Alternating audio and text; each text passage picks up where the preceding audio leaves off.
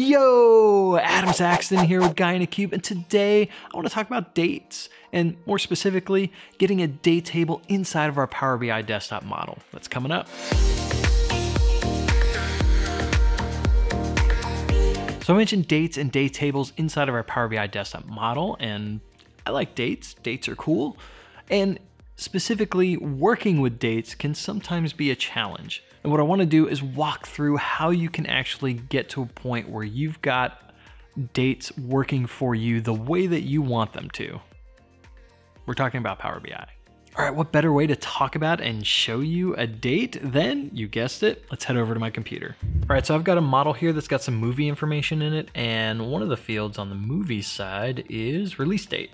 And so if I just drag release date to the canvas, you'll see here that I've automatically got a hierarchy of year, quarter, month, and day. And that's done automatically. I don't have a date table. All I did was I have a field in my table that is a date type. When we go to add some information here, so I'll just drag movie title to value, it'll do a count of, and then I can drill down into this automatically, and I can get quarter, I can get months, and then I can get the individual day. So that's great, that's awesome, but I'm limited to only year, quarter, month, and day. What if I want to do something different? What if I want to slice calendar year or look at fiscal year? And then what if I need other columns that are part of that aren't necessarily part of the automatic date table that's here? Another issue that we have is that it creates a hidden table underneath in the model for that actual hierarchy. And it does that for every date field in my model, so across all tables. And so if there's a date field anywhere in the model, it gets its own hidden table under the hoods, which could potentially bloat your model.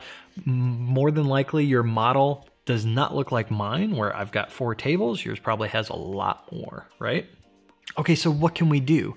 First off, you could end up in your actual data warehouse or your backend. You could already have a date table populated that you can then pull into your model and use that accordingly. It's perfectly fine to do that. A lot of systems already have that in place. You could probably just pull from that.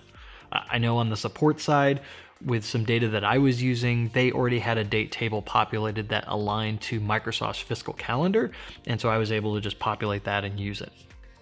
Not a big deal. All right, but what if you don't have access to that? Or if maybe you want something that doesn't align to what may be in your data warehouse. Maybe you want something different. DAX comes to the rescue, and there are 2 DAX functions that you can use to create date tables inside of your model. And so let's take a look at that. All right, so let's get rid of that. And then first I wanna do is I'm gonna go over to my modeling area, and I'm gonna say new table. And this is where we're gonna write some hard DAX. Are you ready? Hard DAX, here we go.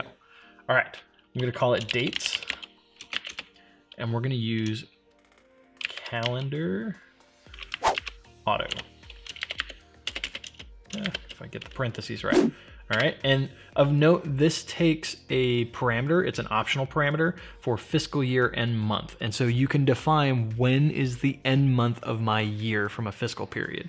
So for Microsoft, for example, June is the end month. So at July 1st, we start a new fiscal year. Okay, so for this perspective, I'm gonna go and put in June as my end month to mimic Microsoft's, because I'm gonna explain to you what this is gonna do.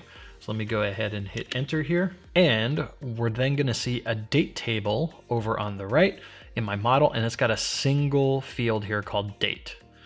And if I drag that to my canvas, you'll see that it did the same thing. There's a hidden field there's a hidden table underneath this. That's okay, we're gonna get rid of that in a second. Bear with me.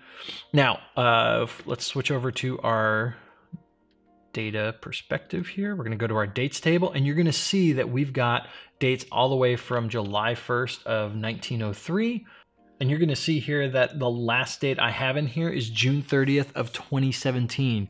So what Calendar Auto does is it says, all right, what's the complete date range in my model? And so it's going to start, in this case it was 1903, and it's going to go all the way till the end date in your model, and then it's going to populate whatever remains to that end fiscal month. So in my case I put June, and so it goes to the end of June, and so it's going to populate any date. So if my last date in my model, say, was January 5th of 2017, then it's going to populate up to June of that year, 2017. And then whenever you refresh the model, it's going to recalculate that table. This is a calculated table inside of DAX, and it's going to look at all the dates in your model and push that out again if it needs to be pushed out. That's how Calendar Auto works. What if I have an exact time frame that I know I need to populate? Maybe it's just the last 2 years. So maybe January of 2015 or January of 2016 all the way to the end of 2018. I can use the calendar function instead of Calendar Auto, and I can specify the dates specifically that we want to populate. So Auto is going to figure out everything in your model and then populate up till the end of whatever month you decide to declare. Whereas Calendar lets you specifically do a start and end date on it. So those two functions give you a table that has a date column inside of it. So that's awesome. But Adam, it doesn't have the other fields that I need. What about quarter? What about month? What about all those things? Hang on, we'll get there. All right, so we've got our dates, right? And we'll go back up to the top here. Now what we can do is say we want what the month is. So we can do a new column, and we can say month number equals month on the date, and boom, there's our month number. Now we can add another column and we can say month equals, and this will be format. Value is going to be dates. And then the format is going to be our month name itself. And then we'll end parentheses on that. And so this is the abbreviated version. If you want the full version, we can do 4Ms. And then you'll have the full month name, not a big deal. And you can continue to populate columns based on that if you want to do it by hand. But wait, there's more. So Marco Russo over at SQLBI.com did a blog post, I think it was July of 2017. And in that blog post, he had explained the use of using generate instead of add columns to basically create your date table for you. So the difference here is that in this case of what I showed you, I used Calendar Auto, and then I individually manually added those extra columns and typed in the DAX for them. It's kind of a pain. What I'm doing is still using Calendar Auto. In his case, he was using the calendar, the base calendar one, and specifying the dates. But in my case, I'm using Calendar Auto. So I can use generate with Calendar Auto and automatically specify all the DAX statements for the columns that I want and just use a single DAX statement for that and not have to manually add those in. So the nice thing here is if you ever want to reuse it, you've just got one statement you can plop into your models that you create over time instead of having to manually add these one by one. So let's look at that. Okay, so I'm going to go and delete my date table. So let's go ahead and delete that. Yep. All right, so we're going to create our new table. And I will paste in our command. So what we're doing here is we've got our base calendar using Calendar Auto. This is the same command we had before, so Calendar Auto, and June is our end month. Then we've got our generate command, which we're using the base calendar, and then we are going to create some variables here for our values. And then we're going to populate rows based on the items that we want. So these are going to be the columns that we want for each row. So let's go ahead and hit enter, and we'll see this generate. And boom, there we go. So we got date, we got day, we got year, month, number, month, and then year, month. That's cool. And you can expand on this. You can add other columns that you want. You can do calendar year and fiscal year if you want. You can do that all within the same statement. That's great. And so now we still have this problem of this hidden table underneath. And so what we can do here, this is where relationships come in. You know, if you're going to date, you need relationships. So let's go and add a relationship in here. So we want to make a relationship from let's move our date table over here so we can see it.